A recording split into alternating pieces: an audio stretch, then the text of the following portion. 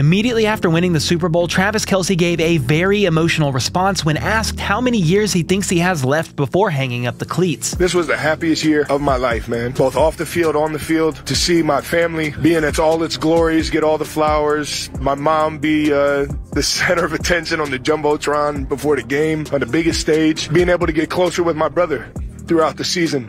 And then meet him at the mountaintop. It's the best feeling in the world, man. And I don't know how many I got left, but I'm sure going to cherish this one forever.